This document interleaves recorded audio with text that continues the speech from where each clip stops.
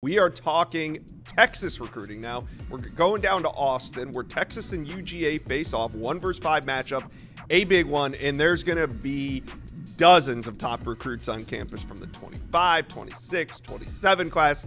Steve, let's start off with some of the 5-star visitors that are going to be on campus this weekend in the 2025 class.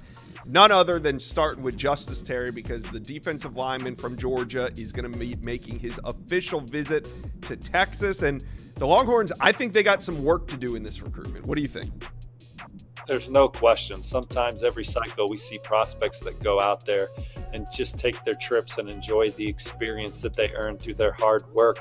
But look, this is an opportunity for Texas to make a statement against the program that we favor for Justice Terry in the Georgia Bulldogs. They're the heavy favorite for the in-state product out of Manchester High School. He's been committed to Georgia before. This is one where we see this recruitment coming full circle, but Texas getting a chance to swing their shot. And we've seen programs take their shot this cycle and win big recruitments. Ty Jackson, our #1 ranked linebacker from Florida, took an official visit to USC in September and was committed to the Trojans by the end of the weekend. Now, I'm not predicting that's going to happen with Justice Terry, but you never know how the needle's going to move. And Texas has got a lot of things going for them on the recruiting trail right now for what they're doing on the field and what they have going from an infrastructure standpoint. So we'll see how things go for Justice Terry this weekend as he heads out to Austin to watch Texas take on the program we think is in pole position in Georgia. All right, a couple other names of interest. I mean, we see Joseph Mbachu here. We know he's been taking a bunch of visits. Javian Hilson, he's been trending to Texas for a while. He's back on campus. We'll see if they can close. But what about Riley Pettijohn? He's from the state of Texas, committed to Ohio State during the summer, and it seems like it's been pretty quiet on that front, at least between Pettijohn and the Longhorns. But what does this weekend mean with him showing up in Austin?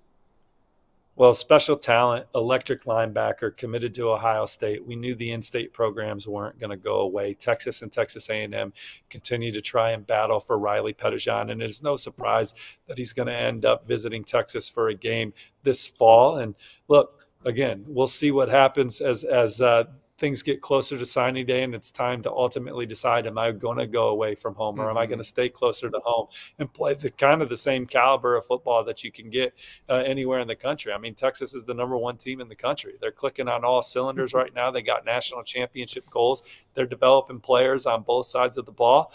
And they want to get Riley Pettijohn inside the stadium to soak up this atmosphere and see how they stand up against a Georgia team that's kind of been the standard in college football alongside Alabama for the last 6-7 years. All right. So is it fair to say, though, that there isn't really a lot going on between Pettijohn and Texas, and this visit could be the catalyst to us talking about it moving forward? Or has there been something going on behind the scenes that we just don't know about?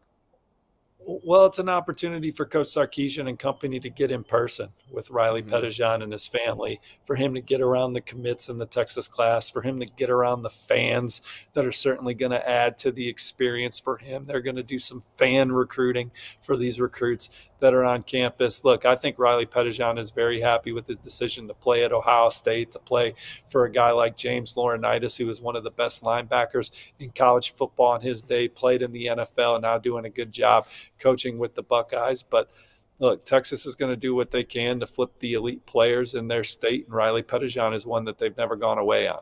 All right. Now, Michael Terry, the 5-star athlete, the #1 athlete in America, is also going to be on campus. This is kind of been shaping up since the season started into a Texas-Nebraska battle.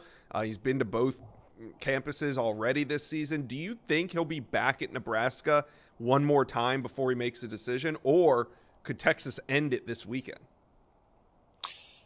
Well, I think that Texas is the program to beat. Will he take some more visits following this trip to Texas? I haven't heard one way or the other, but I know coming into the fall that Texas had really put themselves in pole position for Michael Terry because of the ways they want to use him on the offense. You know, he's a versatile player that can do some things for you out of the backfield. He can catch the football. He's physically ready to play college football right now, and his relationship with Coach A.J. Milwee, Tashard Choice, and company has put Texas in prime position. He feels comfortable around the players on the team, the recruits, and he's going to be back in Texas this weekend. And I talked to his dad last week, and he said results not going to matter for this game. So even if Georgia comes into Texas and gets a win, the results on the field. You know, they believe in Texas and where this program's at, and think they're going to be at the top of the mountain for years to come. And I think for all those reasons, they're at the top of this recruitment. Now, Nebraska is a scary program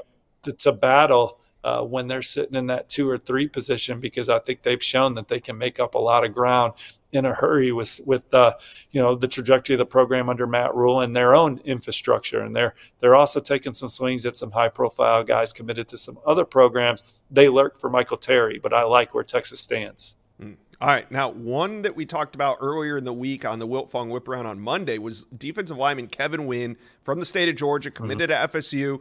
But coming out of that USC visit last weekend for the Penn State game, you thought the Trojans were in pole position to land Kevin Wynn if and when he flips from Florida State. This weekend, he's in Austin. We know Texas is a program that's been trying to work on flipping Kevin Wynn. What are you hearing into this visit?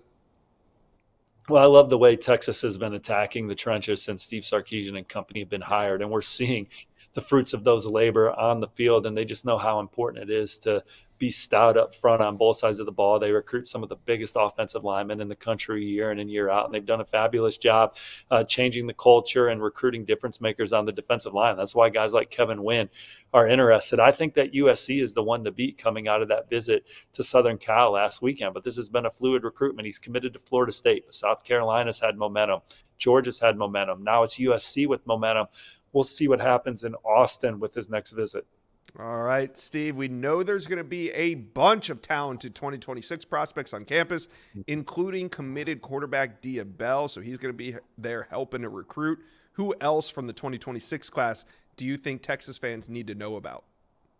Well, there's a ton of great players visiting Texas this weekend. You got the number 1 linebacker in the country, Tyler Atkinson. On3's number 1 running back, Javian Osborne, is back. He's looking at Texas and Michigan, among others. So there's going to be a lot of guys that are inside the stadium that are ultimately going to be wearing the burnt orange and this could be a game-changing experience for some of those guys as recruitments, and maybe even accelerate some things for a few of these young men. Yeah, absolutely. All right, Steve, give me your prediction. Texas, Georgia, Saturday night in Austin. Who you got?